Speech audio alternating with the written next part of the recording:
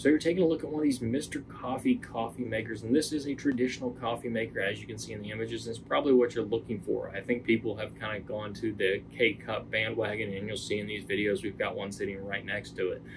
But there is something to be said for flipping a switch and having your coffee ready to go, and having a larger pot available of your favorite brew for the day, and sharing it with those around you, especially if you're in a resort setting, or if you just want something at your house. You're going to feed multiple people. You've got multiple people that want coffee in the morning. You don't want to make multiple K-Cups. So if that is you and this fits your mold, this is going to be a good classic coffee maker for you. It is a nice glass container, just like it would in a typical old-fashioned coffee maker, but this one's very simple, very to the point.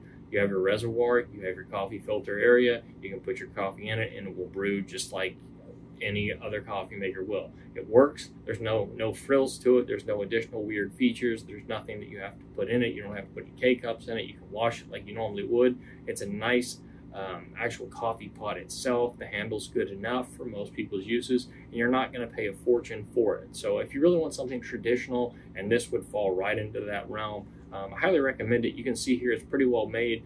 It's not going to be one of those industrial grade deals, but if you're using it for home use or something along those lines, I'd highly recommend it, and I think you'll be impressed with this product from Mr. Coffee.